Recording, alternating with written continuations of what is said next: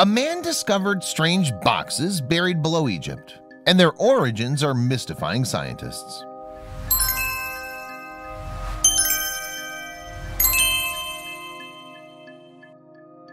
It's 1851, and French Egyptologist Auguste Mariette strides up to an imposing tower of boulders, ready to blast them with explosives. He detonates the munitions, and once the dust clears, an extraordinary subterranean labyrinth from more than 3,000 years ago is revealed. And the mysterious giant stone boxes he finds within present a seemingly insoluble puzzle. Mariette had unearthed an ancient burial site known as the Serapeum of Saka. It lies about 15 miles south of Giza, Egypt's best-known pyramid site. The structure of the underground burial chamber is basically that of a tunnel bored into the rock of a mountain. This tunnel acts as a passageway, and positioned off that thoroughfare are a series of chambers or alcoves. Within those chambers lie the huge stone boxes which provide the enigma of the Serapeum. These boxes are hewn from granite. They're truly massive, with the largest of them weighing nearly 90 tons, more than 80 metric tons. Their other extraordinary feature is their almost faultless symmetry. The edges and surfaces of the boxes are carved in painstaking straight lines. When Mariette discovered these enigmatic boxes, sadly all but one of the 25 had previously been looted by grave robbers. That left the question: for what had these monumental boxes been used? It would have taken a great deal of effort to make them. The Egyptians would hardly have gone to all that trouble without a specific purpose in mind. But what was it? We'll get back to these perplexing boxes shortly. But first, let's find out a little bit more about Mariette, the French Egyptologist with a penchant for blowing things up. François-Auguste Ferdinand Mariette was born in 1821 in Boulogne-sur-Mer, a French seaside town in the north of the country, overlooking the English Channel. In 1850, the French government commissioned Mariette to travel to Egypt in search of the best examples of historic manuscripts from the Arabic, Syriac, Coptic, and Ethiopic traditions. Once he found the texts, he was charged with purchasing them. The French wanted them for its museum collections, which were already recognized as the world's foremost. Mariette set out on this, his first journey to Egypt in 1850. But his mission did not meet with success. He simply couldn't track down the sort of manuscripts that he'd been told to collect. The truth was that his lack of experience in this type of mission was at the root of his failure. But he couldn't contemplate the shame of returning to France empty-handed. So Mariette now looked around for an alternative prize, some discovery that could earn him respect in his homeland despite his failure to find ancient texts. He became friendly with people from the local Bedouin tribes, and it was those desert Arabs who led him to a fantastic discovery, one that would ensure Mariette's enduring fame. The Bedouin led him to a place called Saqqara, which lies to the south of Egypt's modern capital, Cairo. This massive site was once the necropolis, or burial ground for the city, and the one-time capital of ancient Egypt, Memphis. Saqqara is where many of Egypt's best-known buildings from antiquity stand. One such is the famous Pyramid of Djoser, with its distinctive step structure. It dates from some 47 centuries ago. However, when Mariette was guided to the site by the friendly Bedouins, he was less than impressed. All he saw was a bleak desert landscape punctuated by only sand dunes. But he did spot the head of one sphinx peeking out above the hot desert sand. According to legend, it had been part of a magnificent avenue of 600 such statues. And that spectacular Sphinx Street had led, it was said, to the Serapeum of Saqqara. At the very least, Mariette believed that it was worth looking for this ancient structure. He began his search not far from the Pyramid of Djoser, tracing the purported Avenue of Sphinxes to what might be the entrance of the Serapeum. In fact, it seems that Mariette had a fairly clear idea of what he was looking for, thanks to a Greek historian called Strabo, who lived about 64 BC to 24 AD. In his book, Le Serapeum de Memphis, published in 1882, Mariette quoted the words of Strabo in which he described what he had seen at the Saqqara Serapeum. Strabo wrote, "One finds a temple to Serapis in such a sandy place that the wind heaps up the sand dunes beneath which we saw sphinxes, some half buried, some buried up to the head, from which one can suppose that the way of this temple could not be without danger if one were caught in a sudden windstorm." Commenting on Strabo's text, Mariette wrote, "Did it not seem that Strabo had written the sentence to help us rediscover, after almost 18 centuries, the famous temple dedicated to Serapis? It was impossible to doubt it.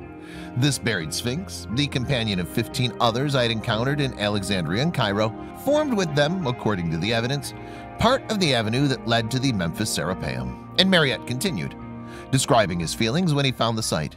He wrote, "It did not seem to me possible to leave to others the credit and profit of exploring this temple, whose remains of fortunate chance had allowed me to discover and whose location henceforth would be known. Undoubtedly, many precious fragments, many statues, many unknown texts were hidden beneath the sand upon which I stood."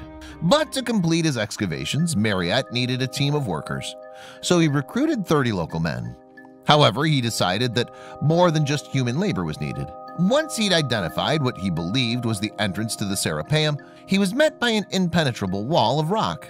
This obstacle could not be removed by hand. So the ingenious Mariette decided that what was needed was a good-sized explosion.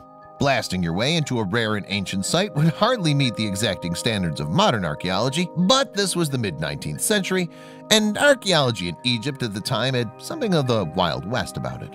So in 1851, age 30, Mariette stood at the entrance of the Serapeum of Saqqara. On November 12th, he entered the tunnel that had been bored into the mountain, and he came across an incredible treasure trove of ancient bronze tablets, statues, and tombs.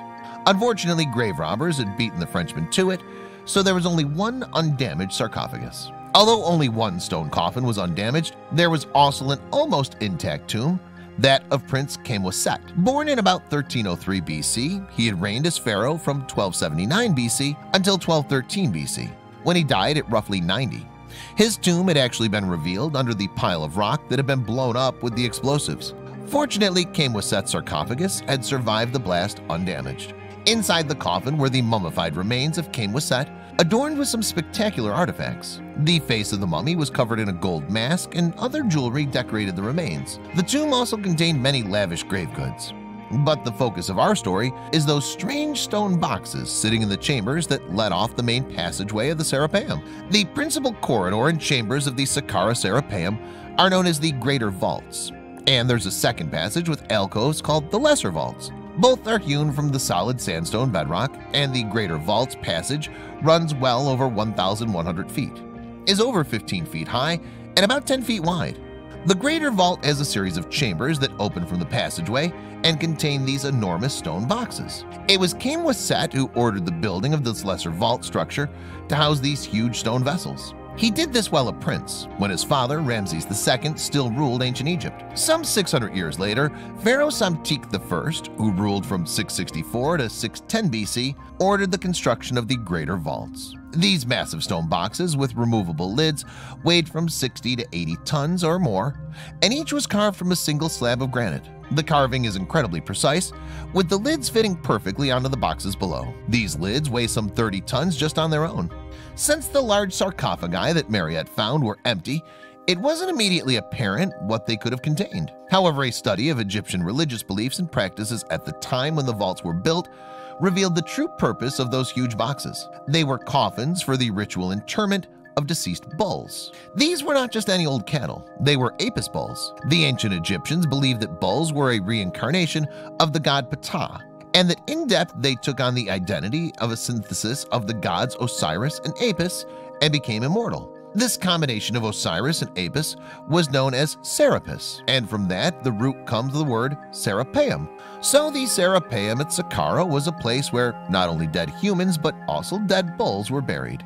And those huge stone boxes, which are actually sarcophagi, were the final resting places of mummified bulls. In fact, the cult of Serapis was carried over from the ancient Egyptian dynasties into the Hellenic period, when the Greeks had taken control of Egypt.